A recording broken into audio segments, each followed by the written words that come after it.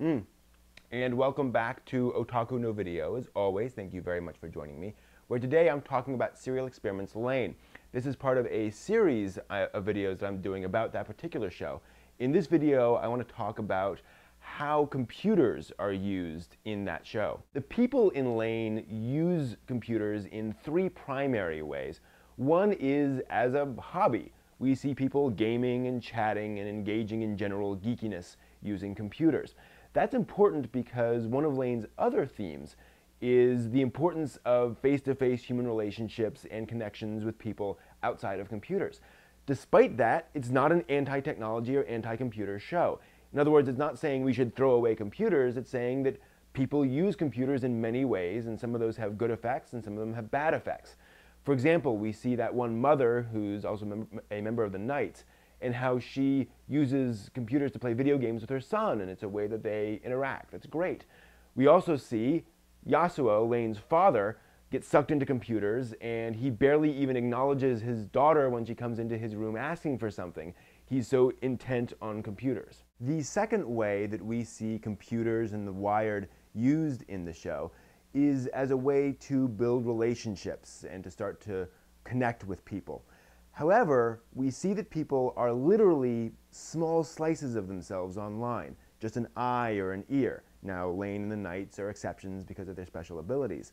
The point being that attempting to build relationships online has inherent limitations because of how little we're seeing of people, which I think is a beautiful way of getting across those inherent limitations in the medium. Thirdly, there are some hints that the Wired can be used for socio-political purposes, especially with groups like the Knights. However, this doesn't seem to work particularly well. Partly this is because of how people act more aggressively online. We see this in the Wired, especially with Lain, who is much more self-confident in her conversations on the Wired than she is in real life. And we certainly see that this is true on the internet that we have. You combine that with the massive amount of disinformation on the Wired. I think this is why all of that material about the conspiracy theories and aliens and so forth is in the show. That ends up having nothing to do with the story or the plot. It represents the sheer amount of disinformation out there that one has to sift through and wade through and think about to decide whether it's actually relevant or not. So when people have all of that information, they're much more shielded in a way than they are in real life. And so it's much harder to change people's minds. And so using the Wired for socio-political ends of changing things is difficult at best. While we're on the subject of the Wired, it's interesting how interactions on the Wired are shown in a very abstract and representational way. Now, I've wondered whether that is literally what the Wired looks like in their world, or whether that's a metaphor for what it's like to talk on the internet. And I like that interpretation. There are quite a few images in the show that pretty closely match what I feel like when I'm talking to people on the internet. And it's actually quite impressive how the show managed to find visual metaphors that really get across something that otherwise looks like people sitting in front of a computer doing this. Then you contrast that with the fact that the hardware in the show, in the real world in the show, is represented very realistically. When Lain goes to Tachibana Labs and fixes that PC for the creepy guy, that looks like an actual IBM PC XT machine. When she talks about moving jumpers, those are actually jumpers. That's what you do.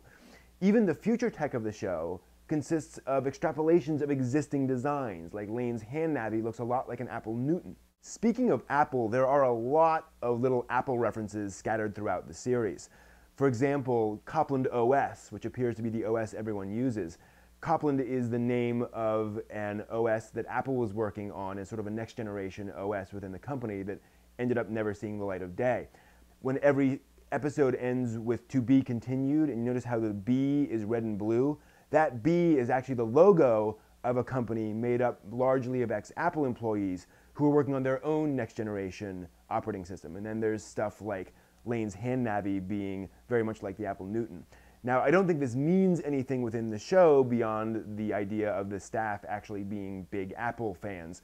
And certainly the writer of the show, Chiaki J. Kanaka, is a Big Apple fan. That's plastered all over his website. And finally, we come to the one big, ever-present technological element of the show, those buzzing power lines. Now, this is clearly something where you could interpret it many different ways. I like looking at those power lines as a reminder of the ever-present nature of technology. It's all around us and it's inescapable. Now again, Lain is not an anti-technology show. I think it's saying that this is something that exists and we have to deal with. We are soaking in technology and in the internet. And it's important to be aware of the addictive quality of that and the fact that you can just use it poorly for yourself. I know when I first watched Lain, I was deep into the internet. I was using it for massive amounts of my life. And as a result of watching Lain, I seriously evaluated how much time I was spending on those things. And I started pursuing more face-to-face relationships. And it's tremendously improved the quality of my life. So I want to thank the creators of Lain for doing that and making a show that helped me to reevaluate the time I spend on things and how valuable that is. And I hope this video has helped you to rethink Lain a little bit more. Check out my channel for more videos on Lain and other interesting anime. Thanks for watching.